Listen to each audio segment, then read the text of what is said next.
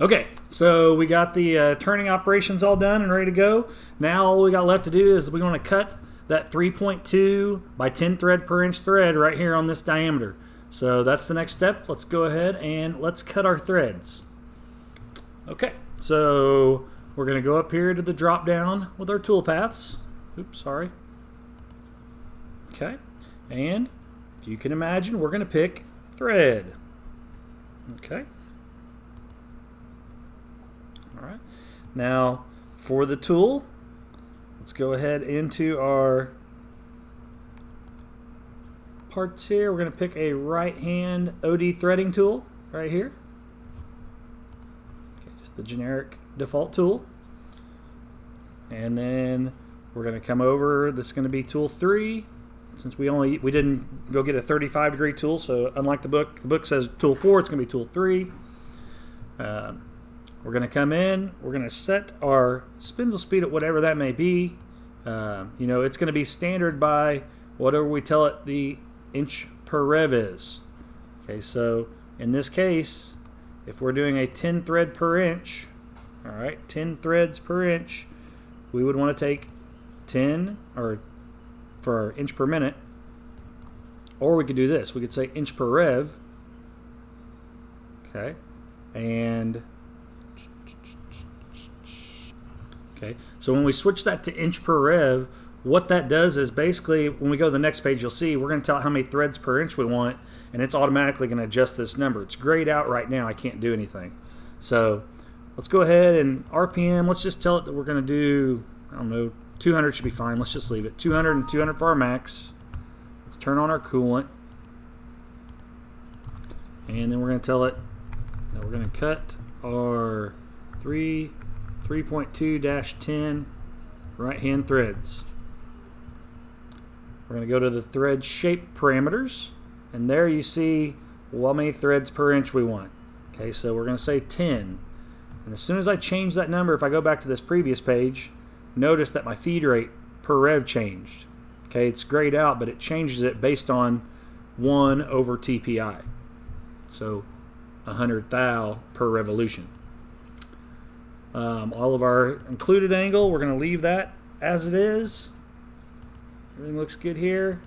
The major diameter, okay, if we type in 3.2, okay, and what we can do here is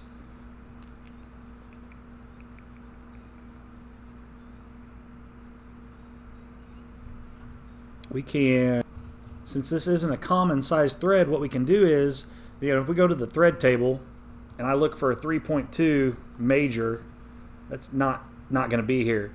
So what it can let you do is, you know, your thread formulas are in here. You can hit compute from formula. Okay, we're going to tell it 10 threads per inch, major diameter 3.2, and it's going to calculate the minor.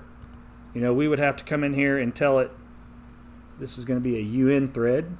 Okay, so we would set that, and then we'd check mark, and it would pull in our minor diameter here.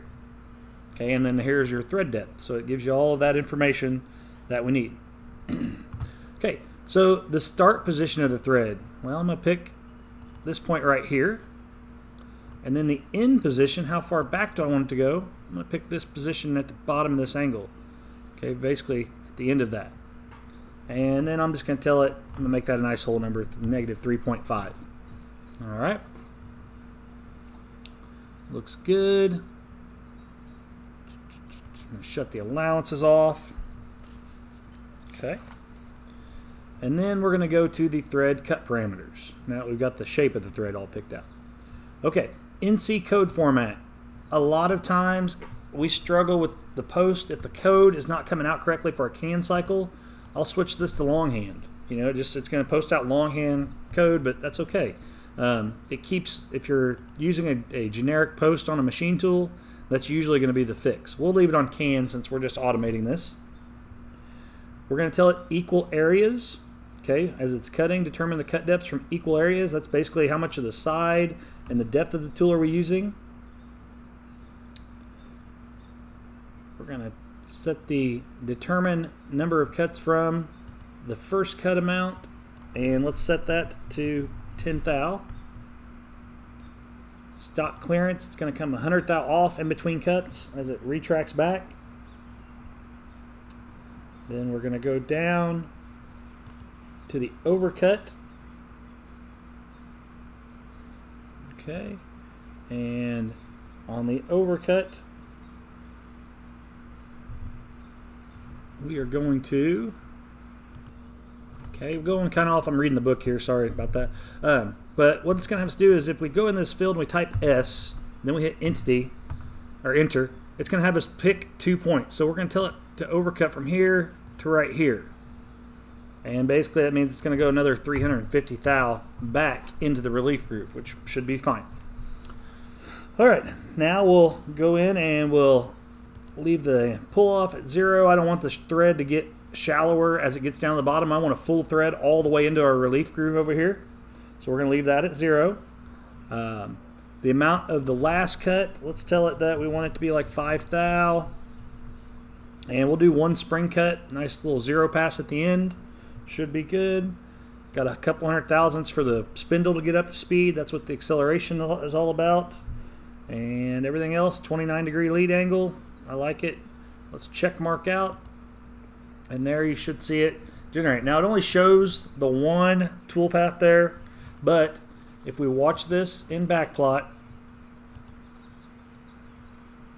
you'll see it does several passes to cut this thread.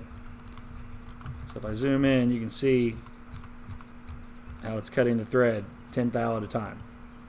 Okay, so that's the threading. We watch this in Verify now.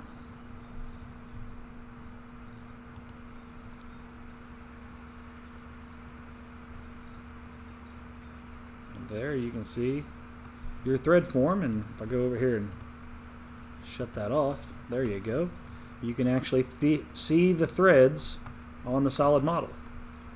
So that's how threading works. I hope everybody was able to follow along. If not, rewind the video and go back to the part you need to catch up on. And have a great day.